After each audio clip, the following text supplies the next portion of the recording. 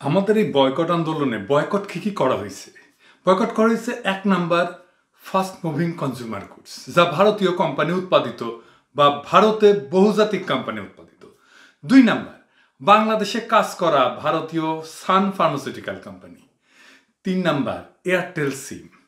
৪ number ভারতীয় OTT channel যেমন হইচই, আড্ডা টাইমস, ক্লিক। আর কি? আর ভারতীয় পেঁয়াজ। এই পেঁয়াজ বয়কট করতে যেয়ে আমরা দেখলাম যে আসলে আমাদের পেঁয়াজ আমদানি করার দরকার নেই, আলু আমদানি করার দরকার নেই। যাই হোক, আমরা কিছু জিনিস উৎসাহিত করছি। আমরা শুধু ভারতীয় পণ্য বয়কটই করি নাই, আমরা দেশি পণ্য ব্যবহার করতে উৎসাহিত করছি। তরুণ এবং নারী উদ্যোক্তাদের পরিচিত করাই দিচ্ছি, তাদের পণ্যের প্রসার এবং পরিচিতিতে কাজ করছি। এবং আমরা কিছু জিনিস নিরুৎসাহিত করছি। আমরা নিরুৎসাহিত করছি ভারতের চিকিৎসা, কেনাকাটা, নিছক ভ্রমণে যাইতে। আমরা বিকল্প চিকিৎসার জায়গায় দেখাই দিছি, যেমন মালয়েশিয়া, থাইল্যান্ড, সিঙ্গাপুর, তাই না? মনে রাখবেন, বয়কটের লক্ষ্য যত স্পেসিফিক হয়, যত ছোট হয়, আঘাত তত কার্যকরী হয়। এই কারণে ইন্ডিয়ানরা এসে উস্কায় ক্ষমতা থাকলে এইটা বয়কট করে দেখায়। অবশ্য ওরা কয় না ক্ষমতা, কয় ওকাত থাকলে এইটা করে দেখাও, ওকাত থাকলে ওইটা করে দেখাও, তাই না? তো আমরা কেন ফাস্ট মুভিং কনজিউমার গুডসকে প্রথমে লক্ষ্য হিসেবে নির্ধারণ করছিলাম, আমি এটা ব্যাখ্যা করছি। তারপরেও অনেকে না দেখে থাকতে পারেন, আবার দেখে থাকলেও এটা আবার শুনলে অসুবিধা নাই। কারণ আমরা যে আন্দোলনটা খুবই পরিকল্পনা করে করছি, এটা বুঝলে আন্দোলনের প্রতি কমিটমেন্ট আপনার বাড়বে, তাই না? ফাস্ট মুভিং কনজিউমার গুডস, যেটাকে ইংরেজিতে বলে, সংক্ষেপে বলে এফএমসিজি, মানে যেগুলো হইতেছে যে সাবান, শ্যাম্পু, পেস্ট, যেগুলো আমাদের প্রত্যেক দিন লাগে, যেগুলো মুদিখানার দোকানে পাওয়া যায় তা অথবা সুপার মার্কেটে পাওয়া যায়। এই ফাস্ট মুভিং কনজিউমার গুডস ভারতের ইকোনমির একটা খুব গুরুত্বপূর্ণ খাত। এই খাত ভারতের তৃতীয় চাকরির খাত। প্রায় ৩০ লাখ লোক কাজ করে এই এফএমসিজি সেক্টরে। ভারতের জিডিপিতে এই খাতের কন্ট্রিবিউশন ১৫ থেকে ১৬%। এই খাতের গ্রোথ হচ্ছে ১০ থেকে ১২%। ভারতের অর্থনীতির প্রথম খাত হচ্ছে সার্ভিস সেক্টর। এই সেক্টরের গ্রোথ ৭ থেকে ৮%। এটা ভারতের জিডিপি গ্রোথের সমান। দ্বিতীয় অর্থনীতির খাত হচ্ছে ম্যানুফ্যাকচারিং, তার গ্রোথ ৪ থেকে ৫%। মানে জিডিপি গ্রোথের চাইতে কম, জিডিপির যা গ্রোথ তার চাইতে কম। তার মানে ইন্ডিয়ার টোটাল জিডিপি গ্রোথে এফএমসিজির ভূমিকা অত্যন্ত ক্রুশিয়াল, কারণ সেটা জিডিপি প্রায় ২.৫ গুণ হারে বাড়তেছে, তাই না? জিডিপি গ্রোথে এফএমসিজি বয়কটে আমাদের লাভ কি? আমাদের কয়েকটা লাভ আছে, স্পেসিফিক্যালি লাভ আছে। ১ নাম্বার লাভ, একমাত্র এফএমসিজি বয়কটে ব্যাপক মানুষকে সম্পৃক্ত করা যাবে, কারণ এটা সবসময় লাগে মানুষের। ২ নাম্বার, পণ্য চিহ্নিত করা সহজ হবে। ৩ নাম্বার, কোনো বাংলাদেশি ব্যবসায়ী ক্ষতিগ্রস্ত হবে না, কারণ হইতেছে যে এই এফএমসিজি গুডস গুলো এটা বাকিতে নিয়ে আসে, বিক্রি না হইলে ফেরত দেয়। ৪ নাম্বার, বয়কটের প্রভাব ব্যাপক এবং বহুমুখী হবে। ভারতের চাকরির বাজারে নেতিবাচক প্রভাব রাখা যাবে, ভারতের অর্থনীতিকে একটা ধাক্কা দেওয়া যাবে। ৫ নাম্বার, এফএমসিজির বাজার বাংলাদেশি ব্যবসায়ীরা সহজে দখল নিতে পারবে, দেশীয় শিল্প কর্মসংস্থান উৎসাহিত হবে, কারণ এফএমসিজিতে সামান্য সেল কমে গেলেই ওইটা শেষ। ৬ নাম্বার, বয়কটের ফল দৃশ্যমান করা যাবে, যেমন শেলফে অবিকৃত পণ্য আছে, দোকান থেকে পণ্য ফেরত দেওয়া হইতেছে, পণ্য বেচার মরিয়া চেষ্টা করবে, অফার দেবে, ডিসকাউন্ট দেবে, এটা দৃশ্যমান হবে। মানুষ তার বয়কটের প্রভাবকে কানেক্ট করতে পারবে। আমরা হুট করে কাজটা শুরু করি নাই, মাথা ঠান্ডা কইরা ভেবে চিন্তেই কাজটা শুরু করছি। আমরা জানি এই লড়াইকে আমরা কোথায় নিয়ে যেতে পারবো। এইবার আমরা আমাদের এই আন্দোলনকে পরের ধাপে নিয়ে যাব। আন্দোলনের সাথে আমরা নৈতিক মরাল বিষয়তে যুক্ত করছি, দুনিয়ার সামনে আরো নতুন কিছু জিনিস আমরা যুক্ত করবো এই বয়কট আন্দোলনে, যেটাকে বলা হয় কুল। ওই যে বিজ্ঞাপনের মতো, এইটা সাহেব ওই যে বিজ্ঞাপনটা দেখান, ওই যে কুল কুল মজা দেখান।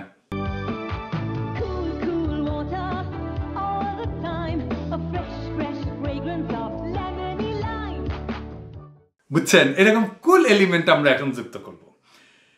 এটা চায়না বলে আর কি কুল।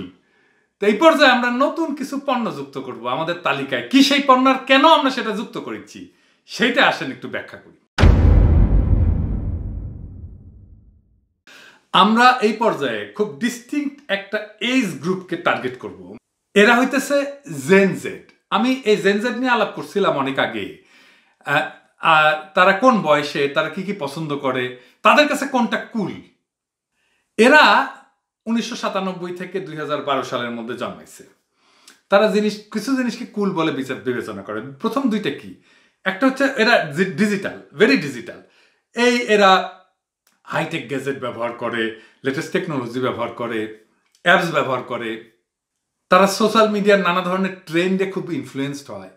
তারা টিকটক করে, ইনস্টাগ্রাম করে, ইউটিউব করে, এটা তো আছেই। কিন্তু 2 নম্বরে তার কুলনেস বলে মানে যেটা, সেটা হচ্ছে সাস্টেইনেবল এবং এথিক্যাল ব্র্যান্ডস।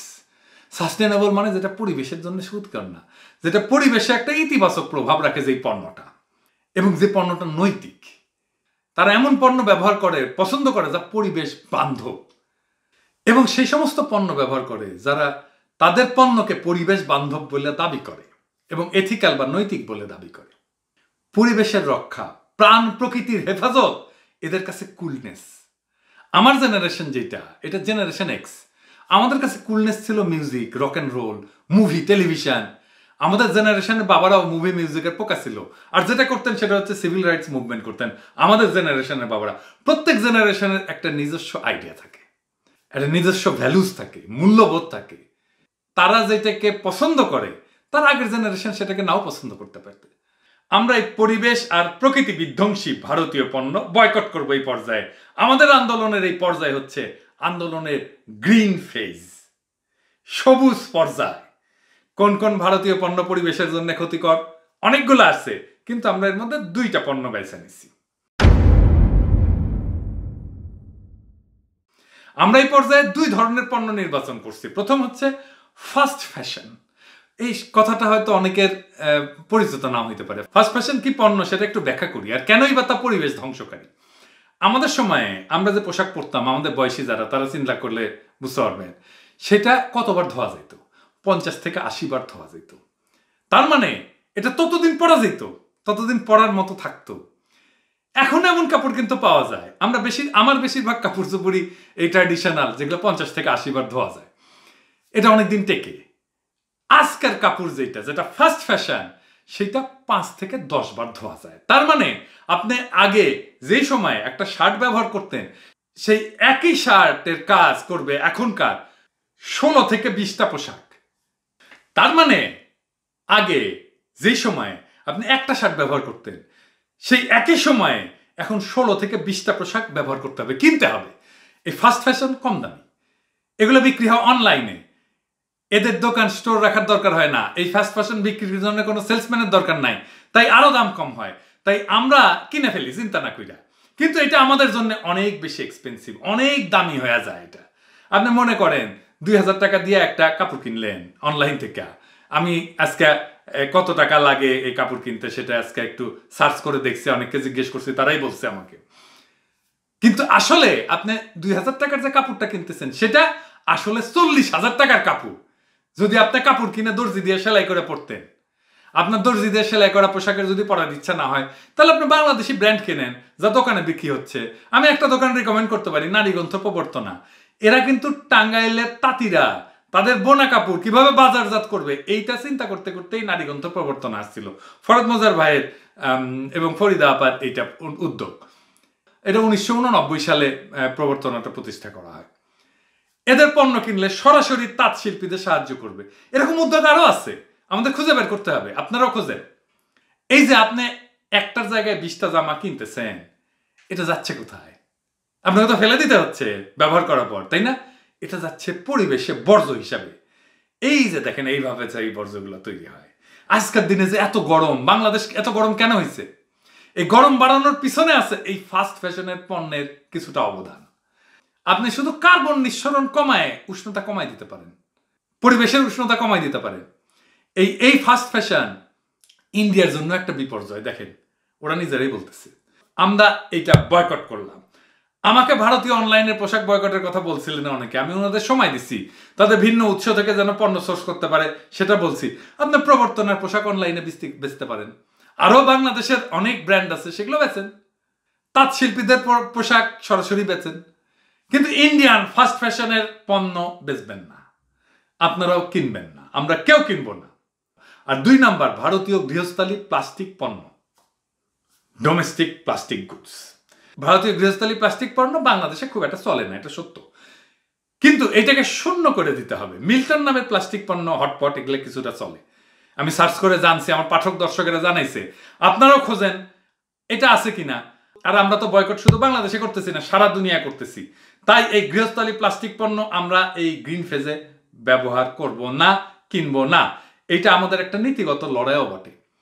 আপনারা খেয়াল করছেন যে আমরা একটা লাইফস্টাইল তৈরি করতেছি, আমরা একটা ইকোনমি তৈরি করতেছি আগামী দিনের জন্য এই বয়কট আন্দোলনের মধ্যে দিয়ে। এইবার আসেন আমরা ইন্ডিয়ান একটু জ্বালা পোড়া দেখি দাদাদের। দুইটা সাম্প্রতিক ইন্ডিয়ান ইউটিউব কন্টেন্ট নিয়ে একটু কথা বলি। এই যে এই চ্যানেল তো আপনারা দেখছেন, প্রথম কলকাতা বিজেপির চ্যানেল, RSS এর চ্যানেল। এই প্রথম কলকাতা হাঙ্কারে পিছে লেগে আছে প্রথম থেকে।